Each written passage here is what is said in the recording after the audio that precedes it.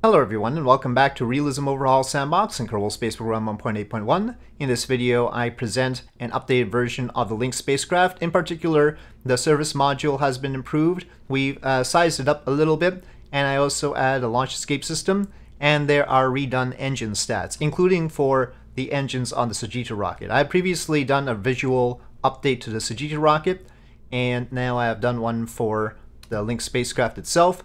The launch escape system is traditional, as you can see, just a normal SRB tower kind of thing. I did put a little hatch cover here, and that matches a hatch that I added to the Lynx spacecraft now. It has its top hatch for docking, and so there's a pass-through version of the Lynx spacecraft. We can open that here, and I actually need to put seats in for the Kerbals. That's important because by default, because this doesn't have a traditional IVA, we need to have these seats, otherwise the Kerbals aren't going to be able to go in there. So yeah, each seat carries one, and they board it like it's a regular command chair. Basically, just like putting command chairs in. If you don't know what I mean by the command chairs, it's you're familiar with them for the rovers. It's these guys. Basically, there's no difference between this and that except for the look. So yep, we have those inside. And this hatch here is its own separate part because I didn't want to put two different animations on the same part, and that hatch allows them to go out the side if necessary. Also, for the purposes of boarding, that would be necessary since this is going to be covering that, but it does have this little hatch lid here, so a crew access arm would go to that location. Anyway, all this logic here. But yeah, I thought about making a launch escape system with different engine and building it into the service module, and that was the ED5 engine. But I've redone the stats of the ED5 engine based on a model of the ED5. There's two versions of how the ED5 came. There's a little booster pack with two of them, and then a standalone one. The standalone one was actually sized larger, and it had more thrust. So I just decided to change this whole situation, make the standalone one the regular one, and create a separate fairing so that it can be turned into a booster. And instead of needing two of them, I only need one, so it's like that. Anyway, that's a gas generator methane oxygen engine, now called the ED10. And it has these stats here, 117 kilonewtons. So I thought that maybe that would be good as launch escape system on this service module. We have plenty of room here to locate, let's say, 4 of those and give this plenty of thrust weight ratio to get off. But yeah, we'd still need some sort of cover on the top, I guess, to protect it. Not sure. We might just do with a cap here if I make that version. Anyway, redid the service module to make it look better, and the ED1 engine that used to be on the service module has been turned into the ED7.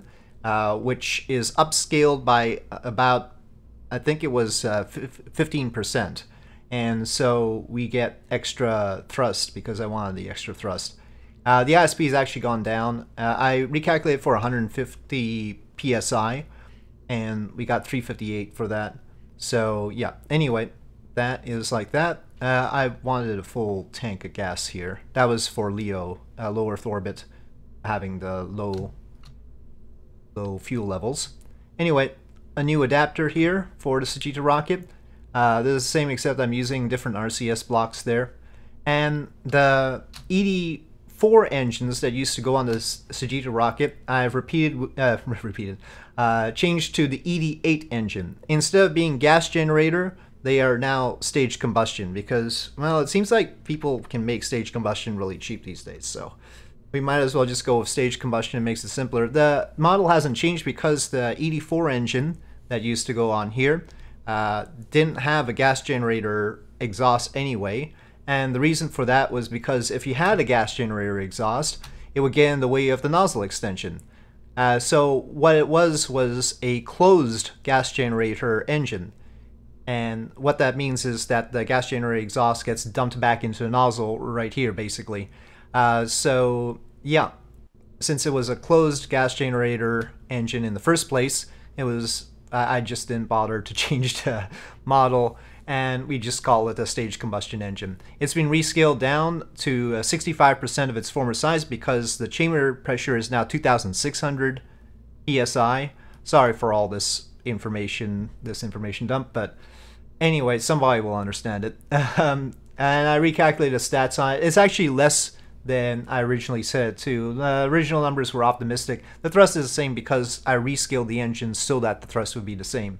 But we get in the sea level mode 322 sea level and 338 vacuum. That's less on the vacuum but better on the sea level. Not really what I want, but it was 343 vacuum before.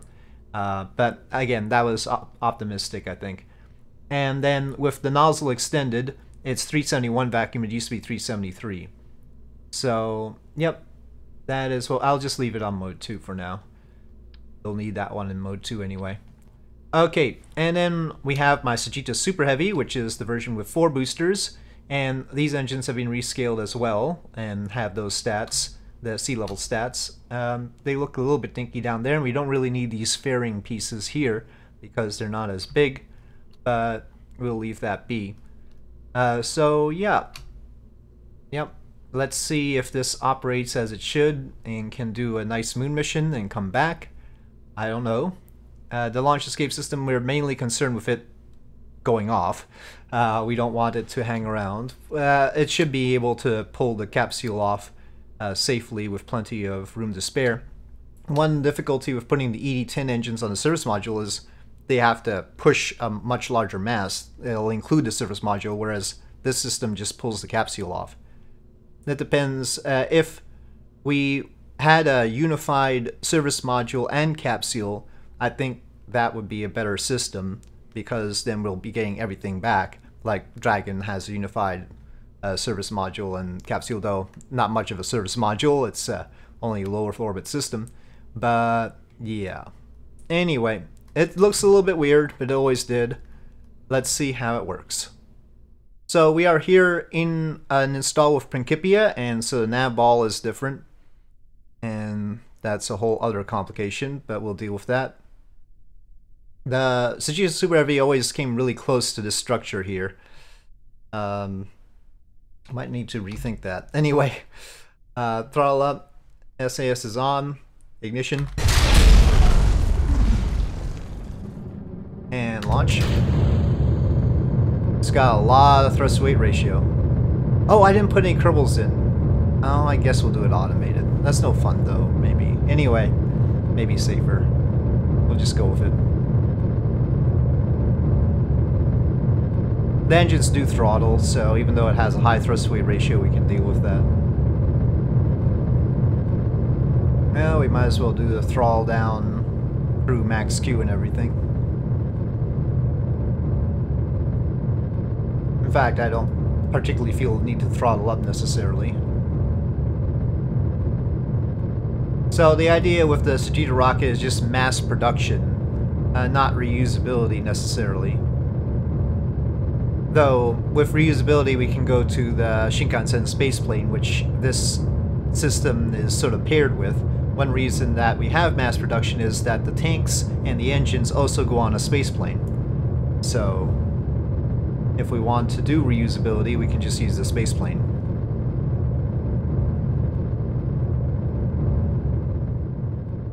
Okay, throttling all the way down. Okay, how's booster SEP gonna be? We've tested it before, though. That I tested in my video of the Sagitta Neo. Okay, we can throttle up now. Oh, we've got too high time to apoapsis here.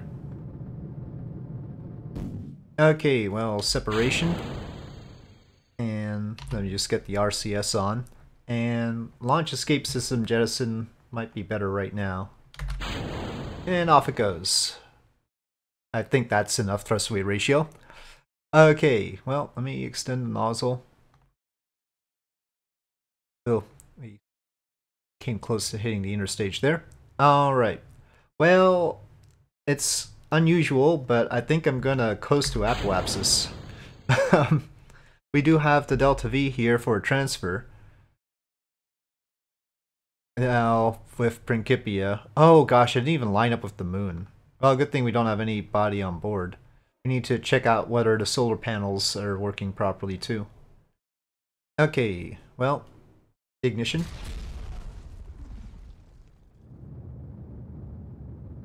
Plume might be a little bit big.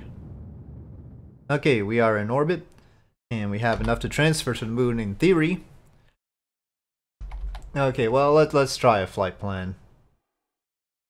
Okay, well, planned moon periapsis. 6 days, huh? Okay, well, it says something there. This is a heck of a way of looking at it, though. Our service module has a lot of fuel. Okay, well, if it actually gives me that moon periapsis, that'll be fine. That wouldn't be fine for if we had crew, because 6 days is too long. It'll be fine enough for now. Okay. Get all that junk out of the way. And ignition.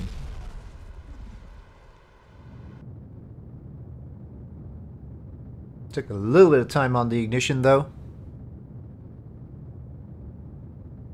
So, for those keeping track, the Sagitta Super Heavy is trying to get 22 tons over to the moon. And we'll just barely sort of make it. So, yep. That is its capacity. Considering it's about half the size of the Saturn V, it's about right. I mean, it doesn't have the low efficiency, huge low efficiency Keralox stage, but it also doesn't have the high efficiency Hydrolox stages. It's middle ground with the methane and oxygen. Though, frankly, the J2 was not really high efficiency. Okay, let's cut there and take a look at what's happening here. RCS it the rest of the way. There's pretty powerful RCS on this stage. Okay. Well, unfortunately we don't have any rear RCS. Let's get rid of the plan. Well, it seems like we're hitting the moon. We'll see what happens. Okay, we're starting to get sunlight here. Let me get rid of the service, not the service module, the upper stage. Okay.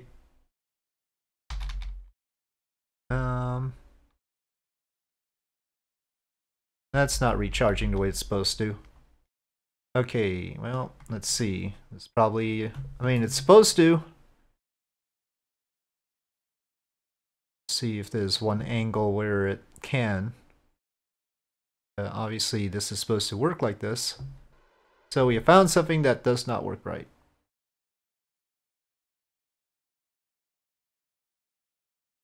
Oh, here. Now it's recharging like this. I think the sun catcher thing is only working in one direction. This is a weird way of looking at it, but there we are. Oh, 201 kilometers is our periapsis. That's not too bad. So this service module is meant to have enough delta V to push a lander around, obviously, to capture a lander into orbit. Okay, I think we are in Moon SOI. I'll take the 200 kilometers. That was the smoothest moon transfer ever. At least in Principia. Okay, ignition.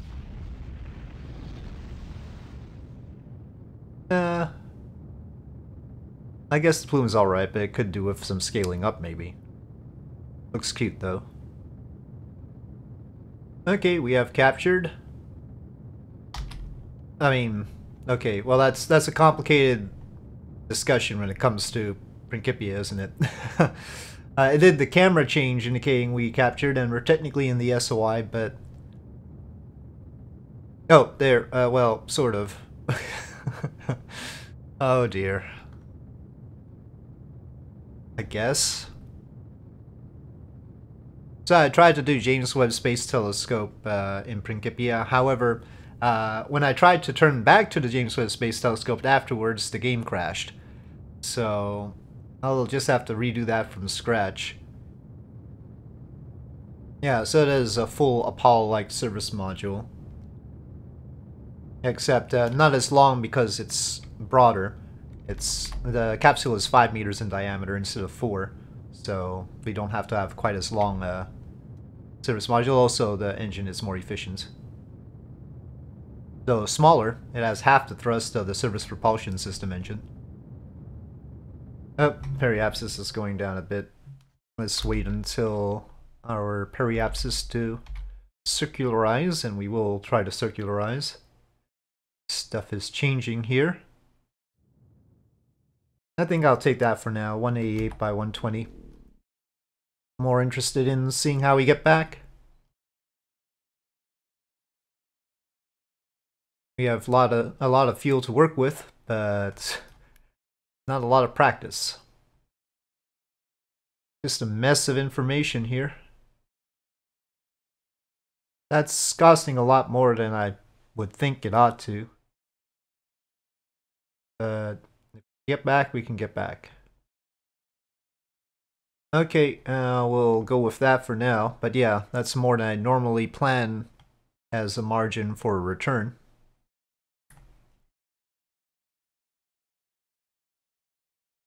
$875 meters per second. Well, so I'll just quickly calculate our remaining delta V at the end.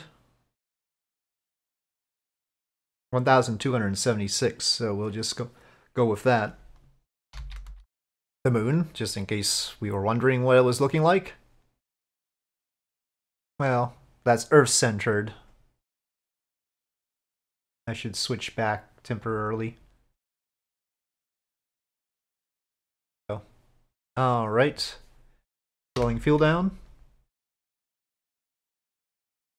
And ignition. Alright. We are headed back.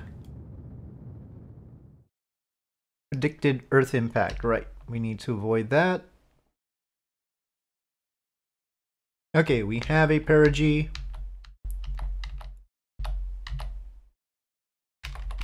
And, well, let's try that. 58 kilometers. Alright, we need to get into daylight. And we are recharging. Let's make sure we stay that way with the persistent rotation. So smart ASS off. Persistent rotation works with SAS on. Like so many other things. Okay, out we go. Yep, there's Earth. Everything seems to be in the dark. My luck.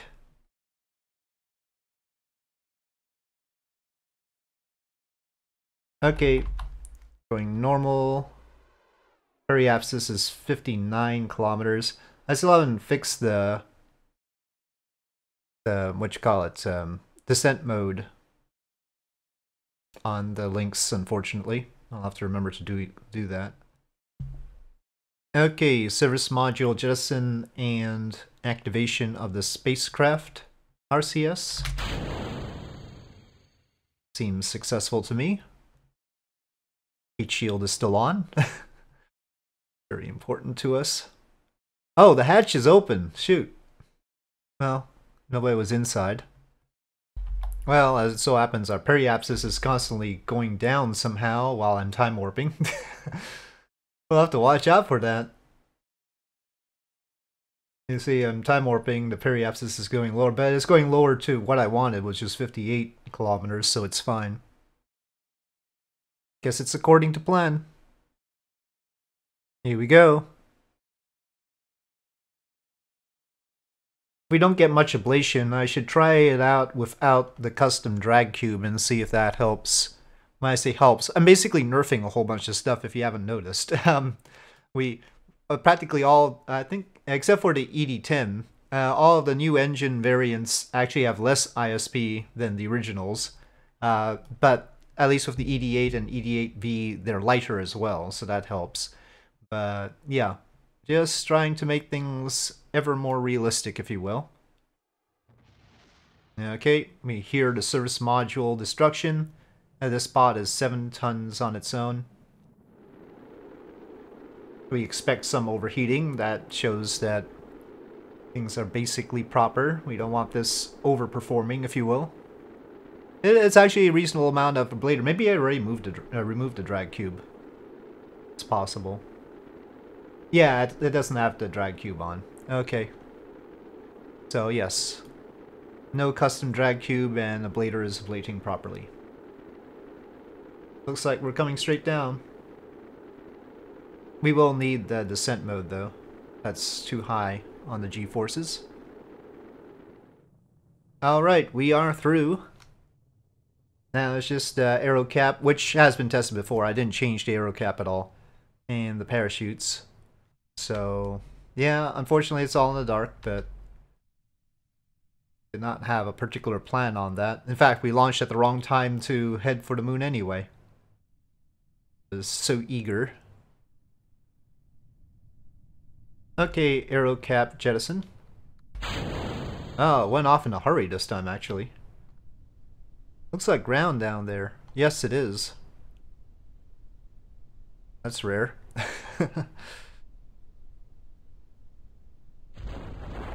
Alright, we have full parachute deployment and safe speeds, and where are we? 13 degrees north and 17 east. Africa? Yeah, but I think it must be Africa. Somewhere. It's nighttime and even the Earth in the map view not aid in visibility. I'd have to look up the coordinates. The thing with Principia is, as we see, it's now really laggy here because of all the... let's just go 0 on that for a sec. Yeah, now it's happy, but... takes a lot of management, let's face it. Okay, well, anyway, as this floats down to the surface successfully, and that's the aero cap there. I think it landed... no, it blew up. Alright, so as this wraps up, I'll say thank you for watching. I hope you enjoyed this video. If you did, please do press like. If you have any comments or suggestions, please leave them in the comment section below, and I'll see you next time.